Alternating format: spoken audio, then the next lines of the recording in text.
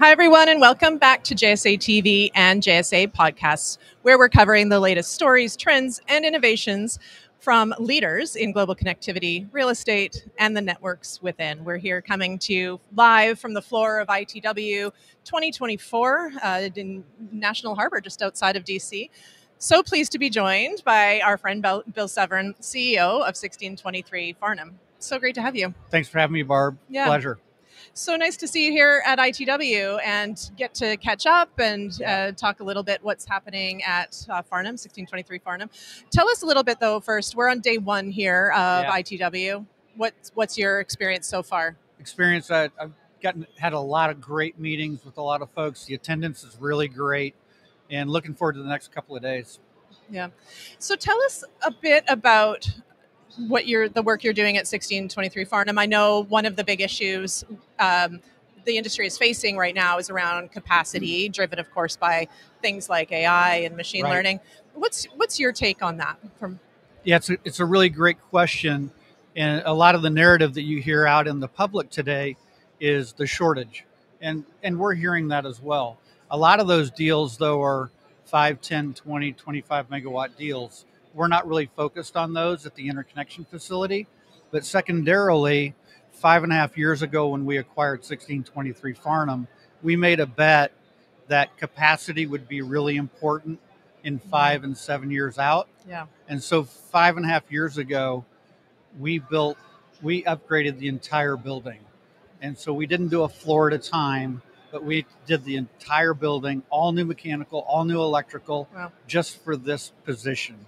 And so we're in a great position when it comes to capacity at Farnam, and we feel great about what we have from a capacity standpoint for the next 3 to 5 years. Amazing. Yeah. I would like to give you a crystal ball and ask you a few questions. Well, there's a lot of luck in that, Barb. Okay, yeah. Well, and just sort of seeing what's happening, seeing what's coming, being on top of the trends of the market. Well, and if you think about it, we did that all during COVID, and we just installed the last 3 generators to bring us the last 3 megawatts of redundant power at the building in January.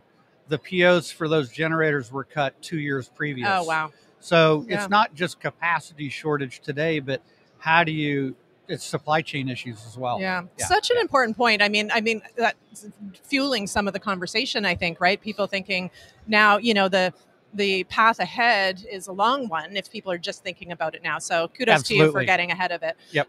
Let's talk too about Farnam's ecosystem of connectivity. I think that's something maybe you can speak to as well. Yeah, I love it.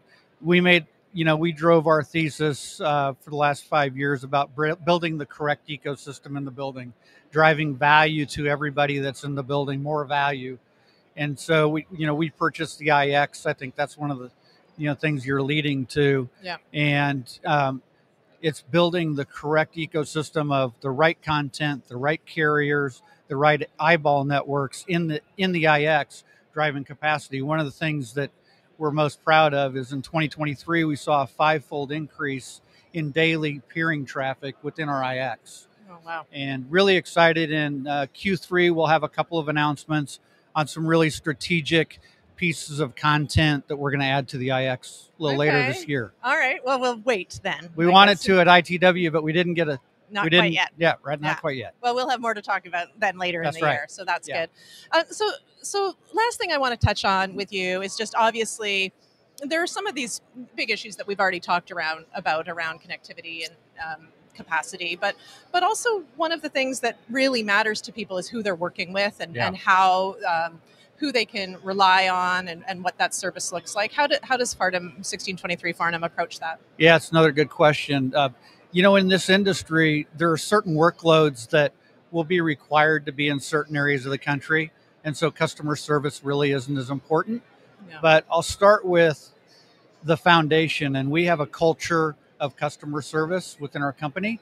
Yeah. And we're proud of that. We've got a culture of empowerment.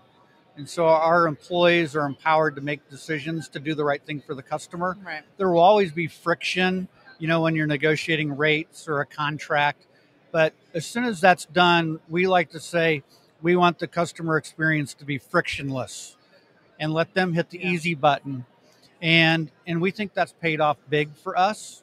And we have a number of global customers that are telling us today, either we wish you had another site, or if I have additional capacity around the globe, I want to bring it to you because of the experience. Yeah. And so we're really proud of that. Yeah, that's definitely a testament to the work that you're doing. So, Yep. Anything else you want to leave us with? I know it's a busy show, and I'm sure you have lots of people to chat to other than us. So It is. We've got about 25 meetings in the next 2 days, back to back, and really look forward to moving the business forward, and really excited about all the things we've got going on at Farnam. Yeah, amazing. Yeah.